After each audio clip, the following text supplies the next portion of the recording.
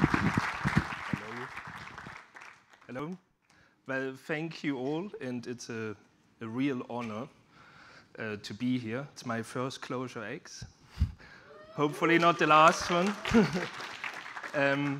I also have to warn you, I'm awake for about 42, 43 hours now, so if I lose my thread at any point in time, please knock me back awake or whatever. I also have to say I really struggled with that title for this talk because this is really what I kind of want to talk about, the spirit of Clojure, but then it's December and, like maybe it's more the Advent spirit, we are all sharing knowledge here, or maybe it's just in the spirit of Clojure rather than the spirit of Clojure, because if I'm honest, I actually have not used Clojure that much recently. But this may be more fitting. But then maybe, so would that be, like, really, what is the essence of Clojure if you take away the language? There's still a lot left. So maybe we can talk about that. Or maybe we are just at a group meeting. And I thought we really kind of go with that and see how we can, how far we can take that vibe. So here's an imaginary questionnaire you all have to fill out now in your head. And I'm sure there will be some overlap, not definitely the same ones, but these were kind of the things which brought me to Clojure. Like there was a book called The Joy of Clojure. Who has read that? Hands up. Yeah, good. Isn't there a second edition as well? No? Yeah. Then obviously the different core APIs and sequence abstractions, all that stuff we all know. I'm not now going through this point by point. But obviously also it's about people. Clojure has always been, I think, and I'm not like now claiming authority of the community, but I think for most people who came to Clojure, they have very different backgrounds, and what really made Clojure kind of stick with them is the people involved in Clojure. So I think we all need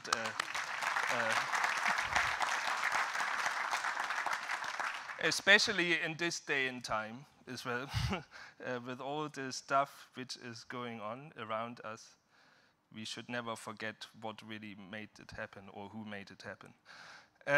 So here's a patient file I have been given. So this is, we are in our Clojurians Anonymous meeting here. So a little, just to frame a little bit the discussion of our therapy session here. This is kind of the background of this hypothetical patient, KS.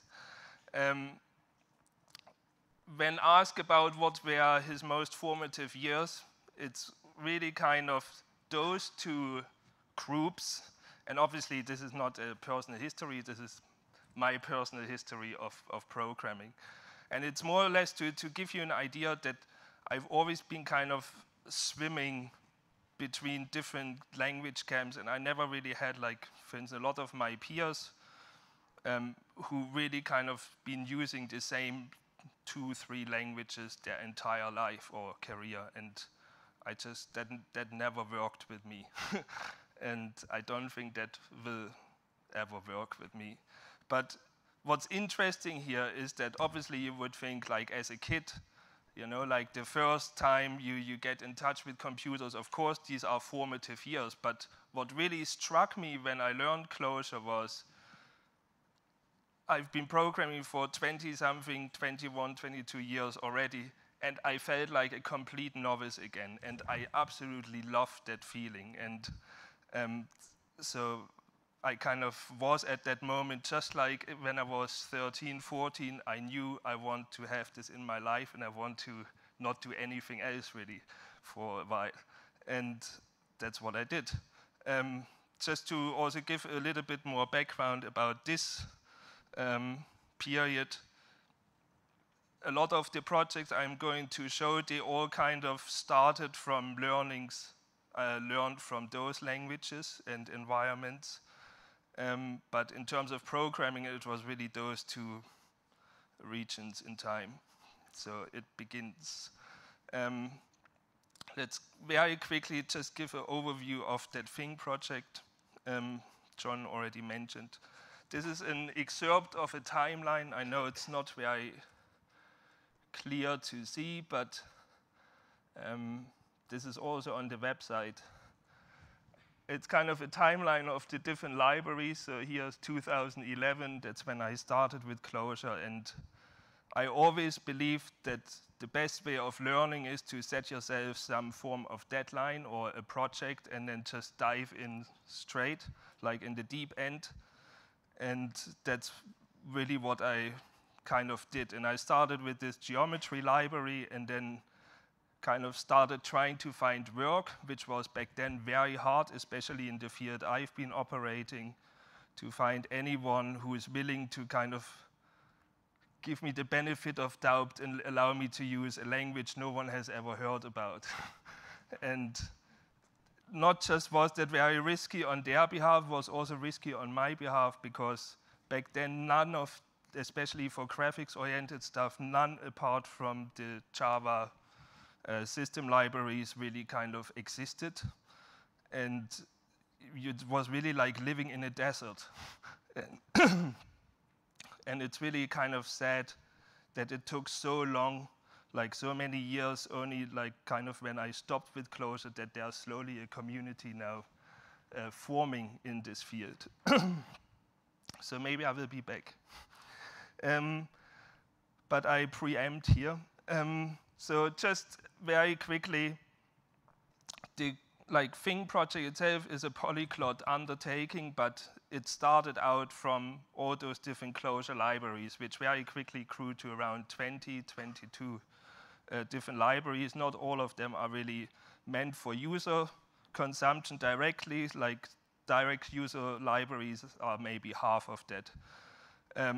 What was interesting as well to many, and especially also to myself, was that I kind of used learning Clojure as an excuse to just completely go wild and don't do any of the things I used to do when I worked with Java or other libraries, languages, and really tried completely new tools. Like I taught myself Emacs, I taught myself org mode, and I learned about all those like old kind of research from the 70s and 60s.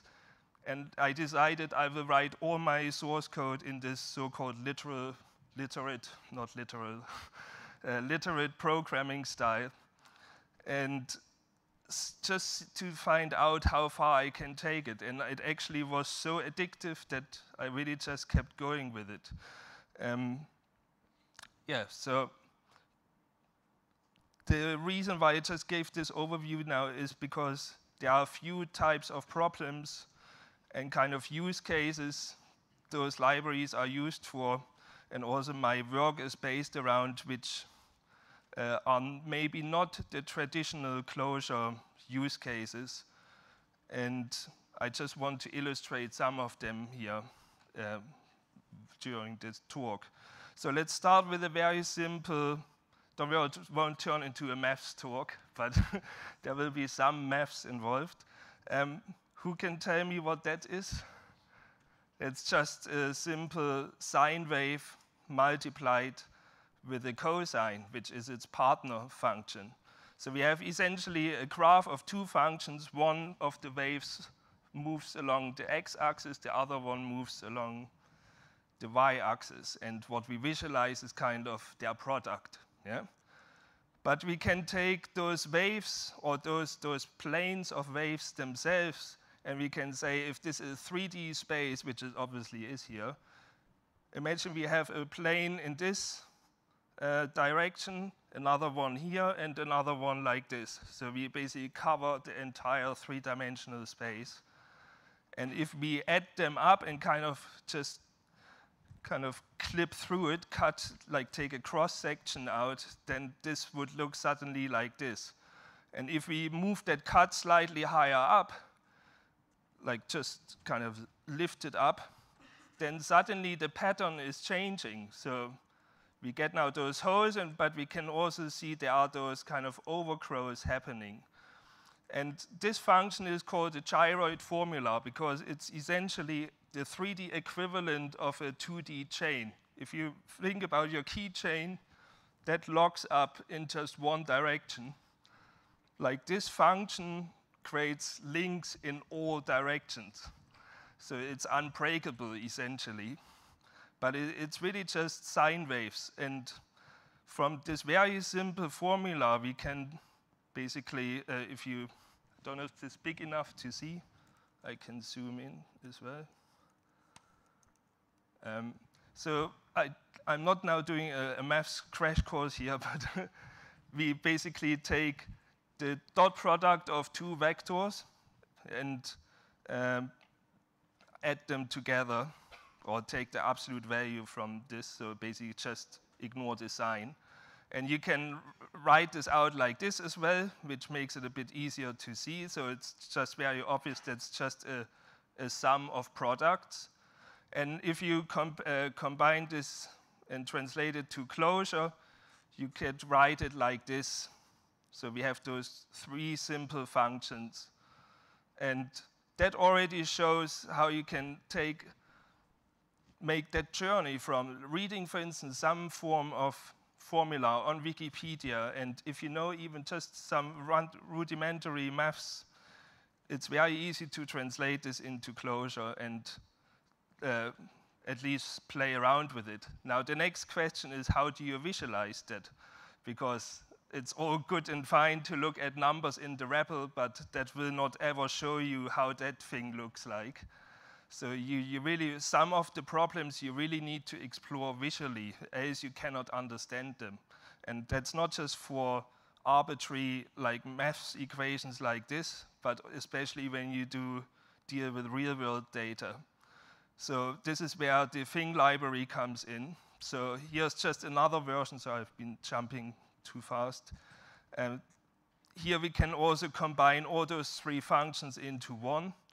That will not just make it a little bit faster as well, but potentially I find it easier to reason about than having those three in this case. In other cases, it's probably better to really refactor it into smaller units. But where the geometry library comes into play now is that we can actually sample that function at like custom resolution, whatever we want, and basically evaluate that function at every given point, say, within a cubic space. So because it's a function, it should always produce the same. It's a pure function. It should always produce the same result, no matter where, how often we call that function for the same inputs. And if we start visualizing this with different resolutions, you can slowly see here, the finer we go, the more detail we get. So if you look at that exponential counter here in the the top left, let's go back here. In this version, we only have a grid resolution of 8 by 8 by 8, which is basically nothing. Yeah? So there's no level of detail, no comprehension of how beautiful that actual structure looks like. Even at twice the resolution, still nothing, still nothing, still nothing. But every time we double the resolution, we actually have to compute 8 times more data, 8 times more. Yeah? So you can see how performance in a language plays a huge part in a problem like this. For instance, this is 1024 by 1024 by 1024 grid cells. So if you are naive, or if you evaluate this naively, like really going through every single tiny grid cell, then this probably takes a few hours. I have never tried it in Clojure, but that's my guess. Because even if you are a bit more intelligent how you evaluate it, and if you look here at the level of finer resolution is actually important, because if you start at a low resolution, you already know there will be no pattern in areas which are already empty. So if I only constrict my search to the areas which are actually filled, in this case, then I only need to re-evaluate those regions, and I can actually save me huge amounts of work. But what's really interesting with this kind of approach to geometry is that we don't deal with vertices or polygons or normals and all that stuff. It's really just kind of a 3D grid of data, just like you would get from an MRI scan. And because of that, you can apply all sorts of interesting kind of transformations to the data. And because this specific function is, for instance, pure maths, we can change the scale independently from the outer geometry. So this is, for instance, that was a research project I did, I don't know, like back when I started with Clojure, about 3D printing inner structures and make their inner supports more stable, but at the same time more lightweight. But the same function you could visualize much more nicely with a proper renderer. So this was another project I did in 2013, or started in 2013.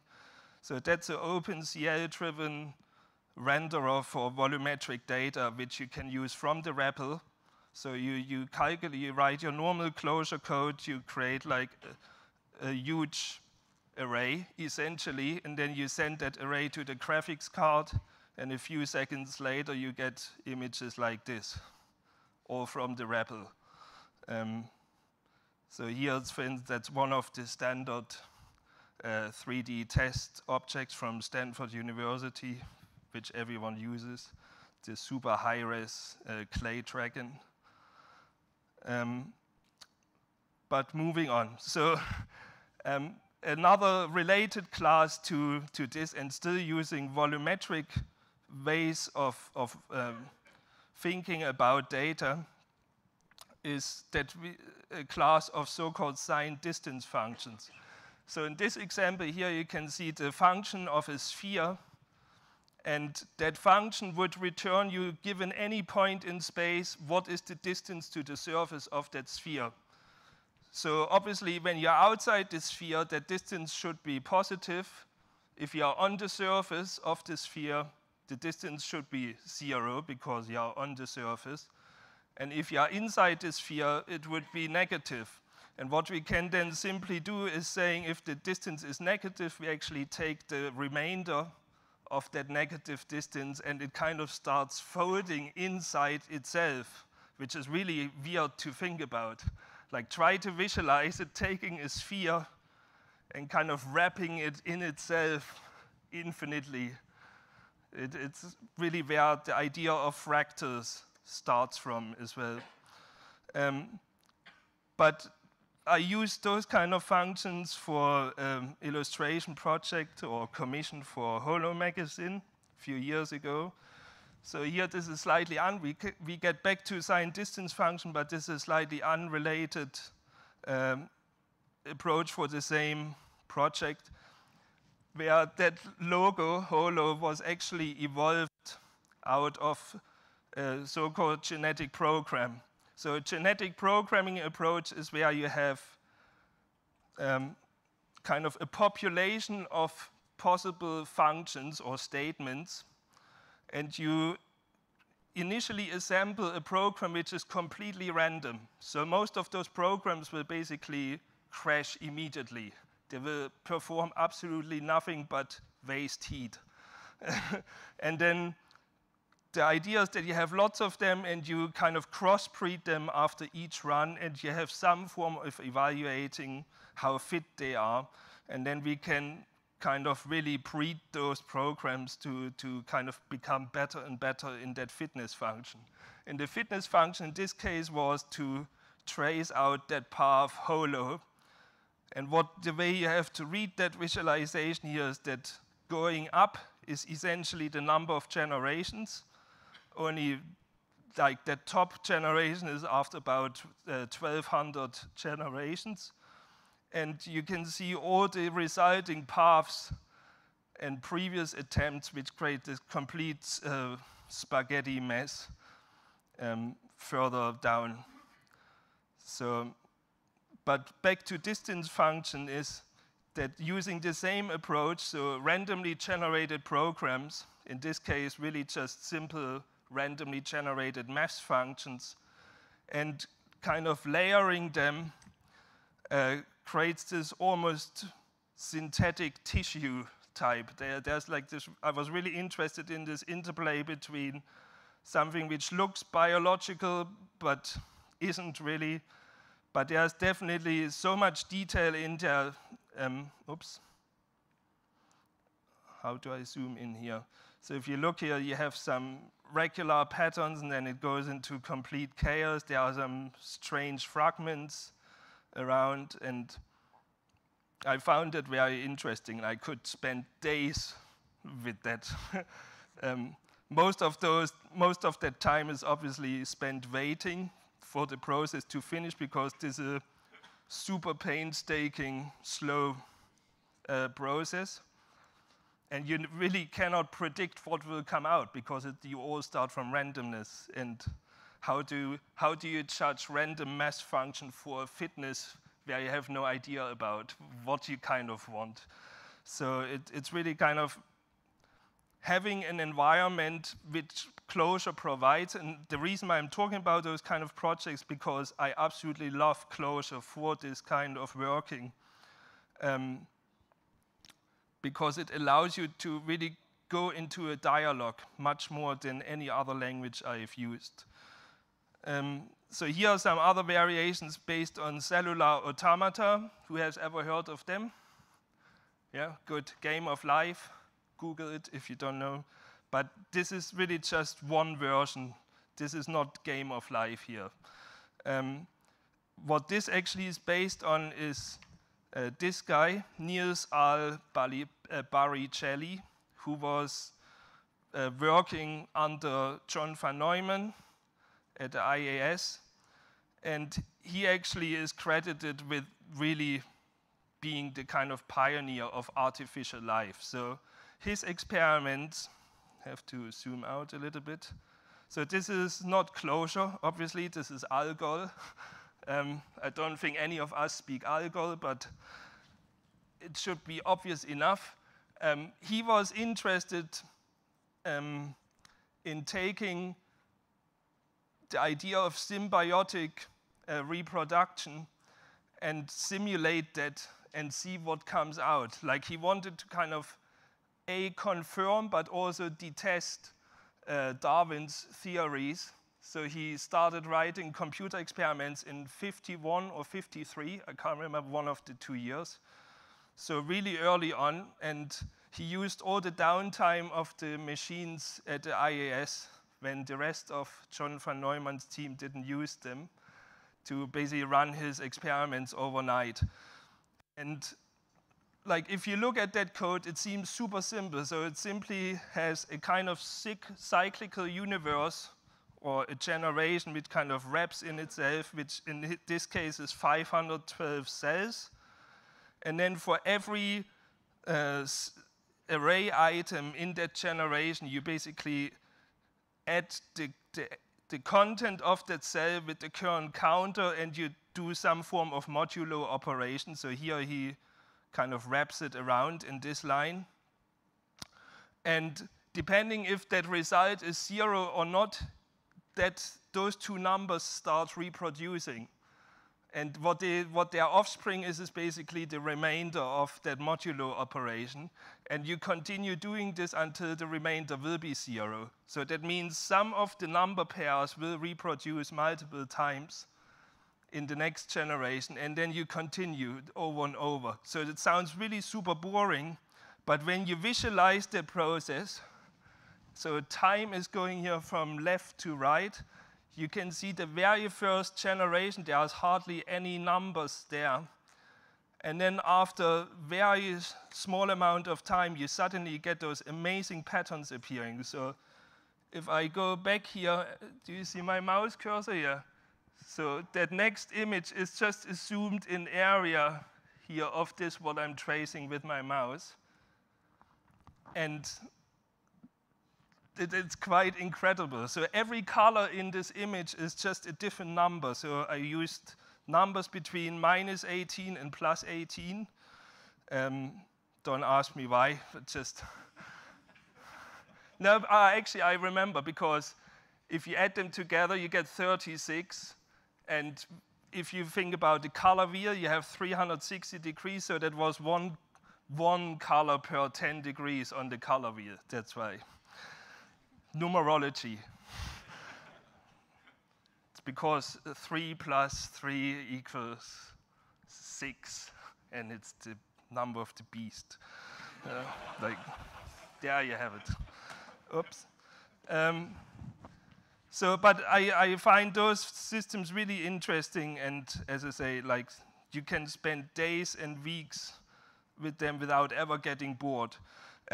Another related problem here is, and I actually built an entire 1.5 year long project on this function, on this single function, which basically is the so-called de Jong-Strange attractor. So that's again using just sine and cosine and 4 extra numbers. And then you compute, you take a random input number for x and y, it produces a result, and then you take that result and feed it back into the same function as is, and that's it. And you do this for as long as you want, and what comes out is images like this. So obviously here's some user interface around. This is a development screenshot where the whole idea was to make this all sound reactive as well. And finally, after several hundreds of millions of iterations, you would get frames like this. So really, this is 1 billion iterations of that function. And this is resized to really just fit on my screen, but the original is the biggest image I've ever did, which is 60,000 by 60,000 pixels. It's huge.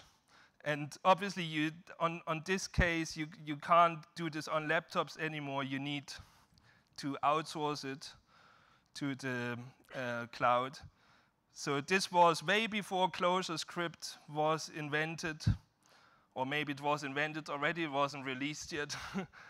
So this is all like a traditional Clojure back-end with a JavaScript front-end application. But I built this whole basically render manager where the client, it was Leeds College of Music, their identity, where they allowed students and staff to upload their own piece of music.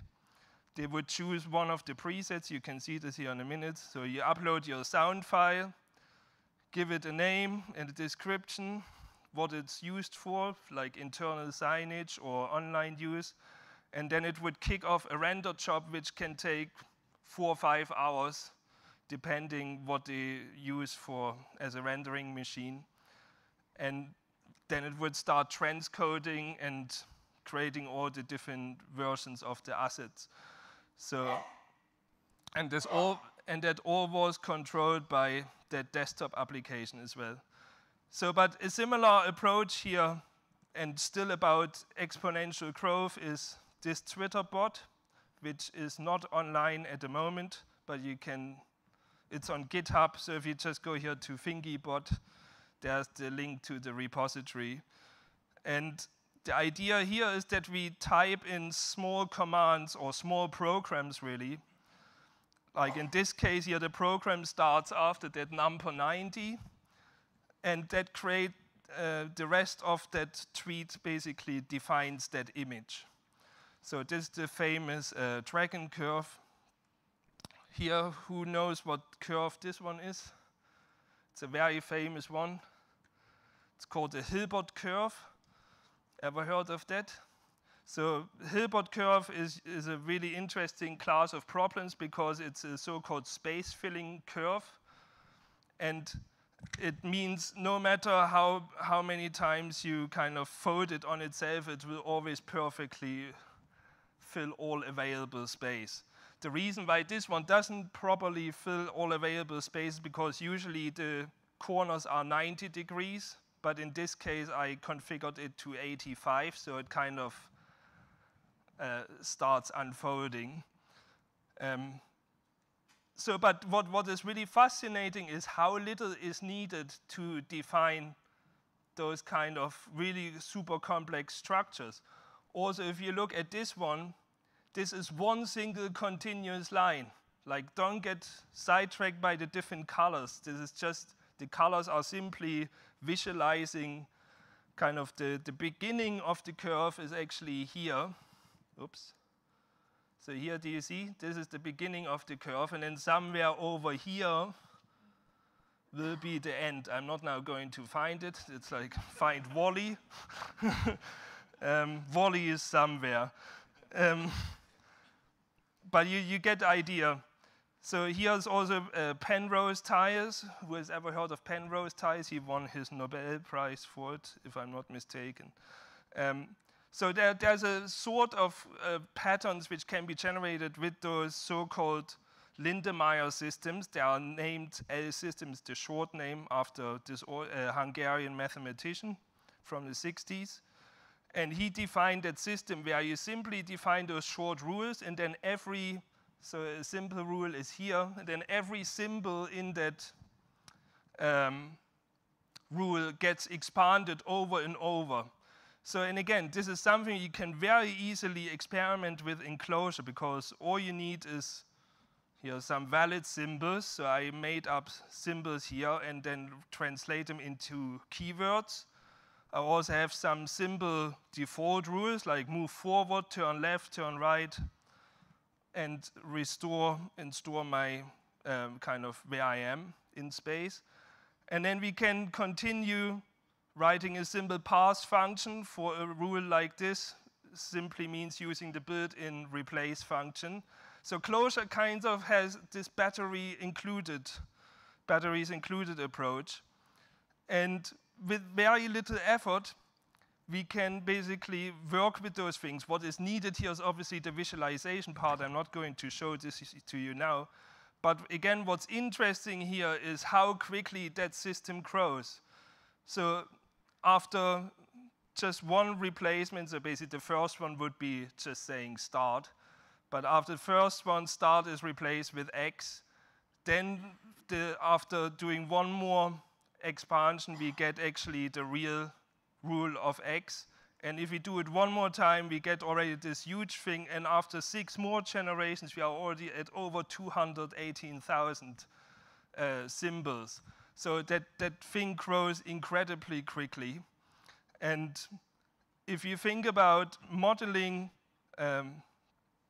not just like kind of stuff you would give to a 3D modeler, but actually really kind of when we get as a discipline, speaking here about computational design, to a state where we better understand natural phenomena and natural processes and how we can combine them to actually really generate forms, we can actually literally start breeding objects. So this was here an example. This object can be visualized as this tree of transformations. So we start with a simple single cube, and then what you see here is basically a visualization of the AST, so the abstract syntax tree, to transform that cube.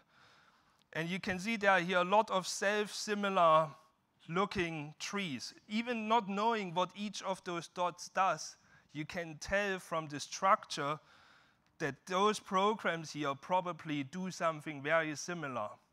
So and if you look at this structure here, you can see it's probably some of those antennas or something. You can take a guess. I'm not even sure myself now after all those years.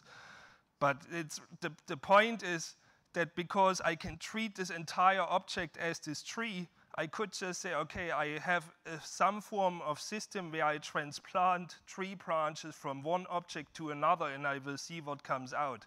And that's exactly what not exactly, but it's in principle what happens with biological systems as well. And here's just to explain as well how that object actually grows. So this is simply visualizing by stepping down the tree of basically into descending along the tree levels until there's nothing left.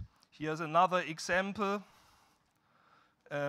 which creates this kind of interesting structure. And also, if you unfold that tree, you can see, if you are quick, it all starts with that one segment up here, and then that kind of starts wrapping around. I have to hurry up. So next topic, linked data and visualization. So a lot of people, or not a lot, but some of you might have known some of those products I just showed already. But what is not so often talked about is the kind of overlap to more or less the data management, not just the visualization part.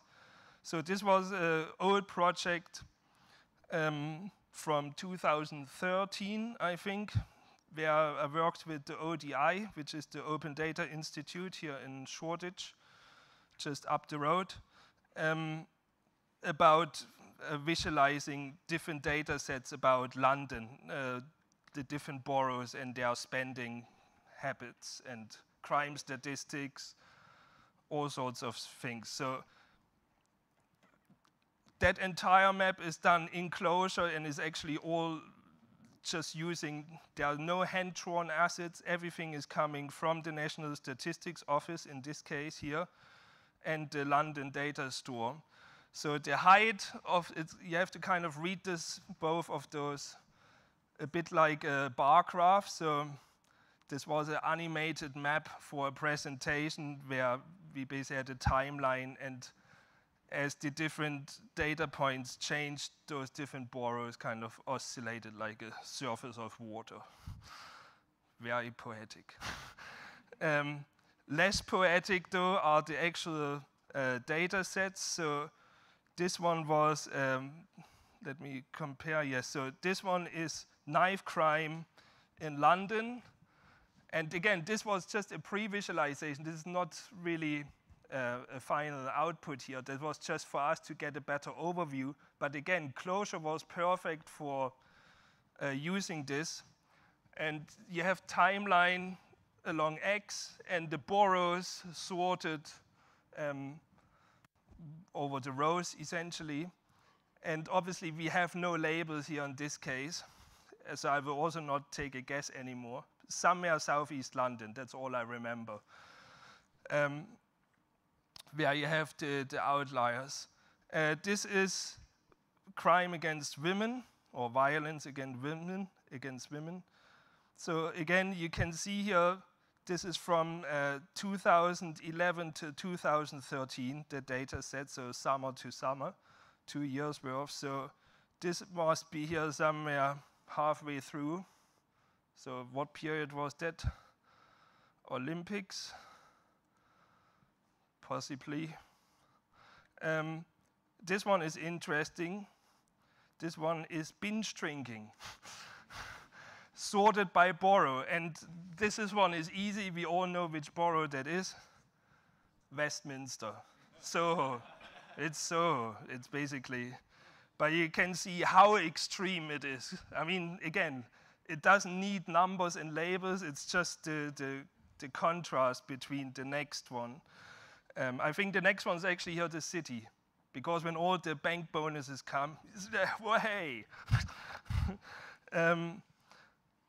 This one is, I will skip this, we don't have time, but there are 2 libraries in the collection which deal with semantic web applications, and this is, for instance, how the query engine works internally, but also how you can infer new meaning from existing graph data. So all the black arrows are basically known information which you actually actively imported into your model, but all the red relationships are inferred from a set of rules over those black existing ones. So it's quite interesting, from even very little known information. If you have the right metadata relationship model, you can infer a lot of secondary meaning. There's a query editor which looks very much like Datalog. I always find it interesting in the Clojure community. Everyone mentions Datalog, they never mention Sparkle, which is the semantic web standard and is equally, I guess they all are based on Prolog eventually. But it's funny how every community just refers to the same kind of reference points over and over. In JavaScript, no one has ever heard of Datomic. They all just know GraphQL, that's it. And it's like, I sometimes really think we are totally living the Tower of Babel, where all those different communities are so insular because the entire community just spends their entire life within those mirror boxes. And that's why I kind of became a traveler, because I like diving in and out from those different discussions more. This was here done during a workshop. Maybe some of you actually came to my home where we did that. There was a 2-day workshop, or 3-day workshop, can't remember, where we built this price map of London house prices. Again, all based on linked data. And then we built lots of like secondary charts like this, where you could really explore per borough and just learn how to create those kind of graphs all. That's another airport map, also done during that same workshop. I've not told this about. There's a very interesting approach that how to define color gradients, but I'm not going into this now. The next thing really, I will actually have to skip this as well. I'm sorry, we don't have enough time. I'm talking too slowly. I want to get to this point here now. So my personal experience report with Clojure after having worked pretty much day and night with it for 7 years. In 2015, I kind of wrote this massive long blog post at the end of the year, just kind of documenting my thoughts, like where I've been and blah. And I came across this quote. And Alexander Stepanov is one of the, if not the main author of the C++ standard library. So I really value his opinion. And that quote ever stuck with me since. And I think no matter what language you work with, if it's the new kid on the block everyone hypes about, or if we are doing assembly from the 80s, it doesn't matter. We should never forget that. And I think especially in the functional world where we absolutely love our abstractions to death, they might actually really mean the death of us eventually if we are not keeping an eye on this aspect. I also like, maybe you remember from an earlier slide, when I grew up with computers, I really absolutely loved a language called Forth, which is actually no language because you make it up yourself. But the inventor of Forth, I really recommend reading up on him. I'm not agreeing with everything he says because he's a complete tour de force, but his solutions to existing computer science problems are absolutely mind-blowing. And he really can do things with 1% decode where you just think like, how on earth? How is that possible? So, but back to the joy of Clojure. So again, this is just rehashing from what we had earlier here. I absolutely love all those things, but at the same time, some of them, which in the beginning of my kind of living with Clojure were strength, in the end turned out not problems, but really uphill battles. Like, for instance, with the geometry library, I spent months and months trying to optimize those internal vector data types so you can actually work with points just like you can work with numbers. And to make this fast and to make this work both in ClojureScript and in Clojure, it's a lot of effort. And while working on this and also on other things, like I did this kind of any-dimensional matrix library, which somehow ended up in core matrix. I don't know if this is still going. I guess it is. But this was all macros on macros on macros to generate the code. And there you kind of really get into the quirky bits of Clojure, like the undocumented stuff. I don't know if ever of you has ever read the Clojure source code, but it's hard. It's hard reading. And this is absolutely, it's no criticism, it's just, I think, there we need more community involvement in addressing those things.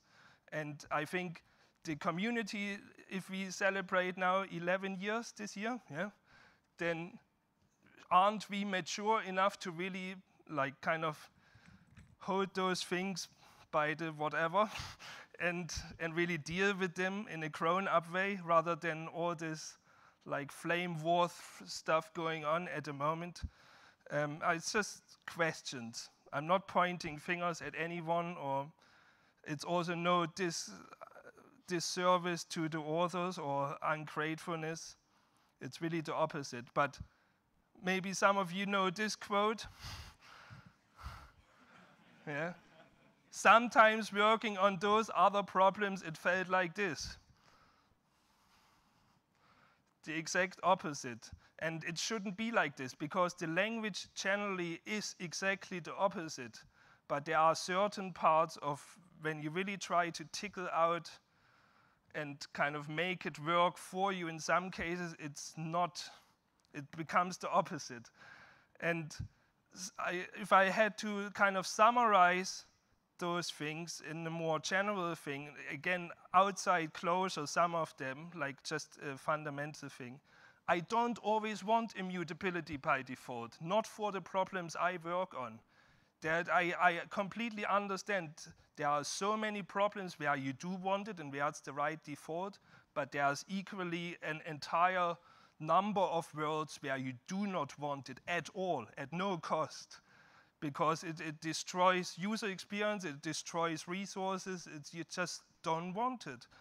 And I cannot kind of, this became actually one of the biggest problems for me in Clojure for my work, and why I kind of slowly drifted searching for other things, because it's just too much effort to kind of swim against the stream, which is kind of predefined for you. And there I have been thinking then, and that's what I've been kind of working on recently for the last 2 years, like on and off in my little spare time, is to kind of take some of those ideas from Clojure, but really just the same philosophy like Clojure does, add things by library, but there's no more core, everything is just library, and you can kind of pick and mix the features you want. So you want immutability for a project, here are your data structures. You want multi-methods for a project, here's your library. You want this and this, so you can kind of assemble everything on the fly, and you can still largely work with the same concepts you know from Clojure, but you are only tied to the way of thinking, but you are not tied to the language. And I think for me personally, this is something I want to inquire further. How much time do I have left? 2 minutes. Yeah, so speaking of immutability, is another Charles Moore quote. I think that's very true as well. Just very quickly, another wish, and is more or less throwing a question into the room. Here we have quick treatment of multi-methods for instance, vector addition. So we define a multi-method, in this case, arbitrary length vectors, anything 2D, 3D, 4D, 20D, doesn't matter. If you do machine learning, this is one of your bread and butter operations, for instance, not just for drawing funny pictures. So in Clojure script, for instance, if I do this here, a 2D implementation idiomatically, 10 million iterations, that will take me 3.3 seconds, which is unbelievably bad, in my opinion, in this day and age. If I do 3D vectors, it turns into almost 4 seconds. And if I use native arrays instead of Clojure script vectors, I can cut it down to almost half, which is great. But then we have to use JavaScript arrays everywhere on our code base. No one does that. It's a nightmare, so it's not a real solution. Likewise, now adding arbitrary length versions. So here we have an 8-dimensional vector. Yeah. Could be a tiny neural network, which you want to somewhere perform something. How can you justify that this takes 36 seconds suddenly? A jump in basically 4 times the vector size, which took 3.3 seconds, now 4 times larger suddenly takes you 10 times longer. How? This is bad. And I think there's really work to be done in this case. For instance, you can then start here not using map v, which is the idiomatic thing to do. Yeah, we have vectors as inputs. Of course, I use map v. This is the first thing. If you manually loop and use transients and then all that stuff where you hardly anymore see where your actual code is, like the actual code is this part here. Everything else is just boilerplate, which, you know, this is for me, it still is Clojure, but this is how you optimize Clojure at the moment. And I think we need better solutions around those kind of problems. That's all I'm saying. Yeah, that's a task for you guys. But I mean, look at the impact. Now we are down to 15 seconds from 36. This is amazing. But then that's also kind of as good as it gets. And now look at the same kind of concept, just using plain standard ES6 on which ClojureScript runs anyway. So we have our def multi. Okay, we dispatch by the length of the first argument. We have the same thing, yeah, this the 2-dimensional thing. This only takes 544 milliseconds instead of 3.3 seconds. How is that possible? 3D version, only 20 milliseconds longer or 40 milliseconds longer instead of 100. And generally 6 times faster than the ClojureScript version. 6 times. The generic one, 50 times faster with the same kind of code. I mean, you know, how can you justify a 50 times difference? I think, and again, I know when you write your normal React application form, fill a form here, scroll a table there, this kind of stuff, absolutely no matter. But what I'm trying to say is there's a set of problems and applications and use cases in the world for which this is everything. And if we have I always believe my entire life, use the right tool for the right job. And I think the future of Clojure for me personally is not this. This is just for you to check out. You're welcome. But the future for me is to think about how Clojure and ClojureScript fits in this kind of more polyglot approach of working. Because what I don't want is that Clojure turns into an institution, like has happened with so many other things we have built. Institutions always start out cool and for the benefit of the people, but at some point they either become churches or they turn actively against those who actually are supposed to benefit. So with that thought, merci.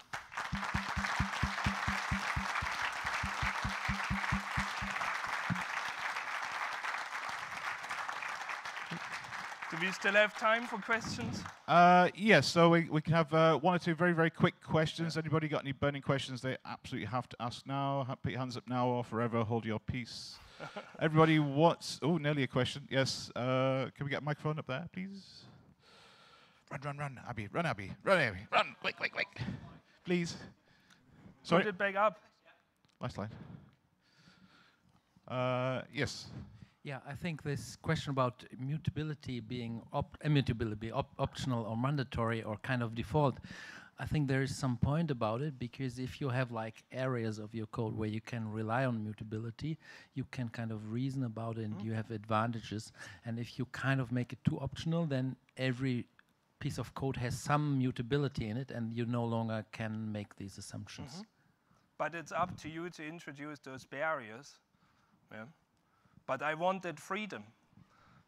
And I think, I also think, some language like I'm not really feeling part of the JavaScript community at all either, because I think they are very insular, much more than, for instance, Clojure is. Like in Clojure, there's cross-breeding of ideas going on, always has been, and that's what I think one of the values. But I think the Clojure community and the people who are operating in here, we are mature enough to know when you make those kind of decisions at large, I would say. Like most people who come to Clojure have programmed in other environments before, and you kind of can trust them to some extent.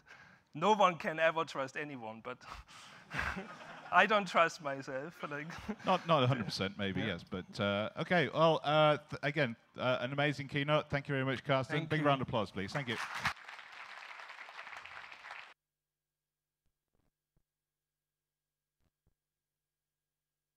Break now. If we take the break for about 10 minutes and be back here at 10:30, then we're all caught up back to the schedule. Thank you very much.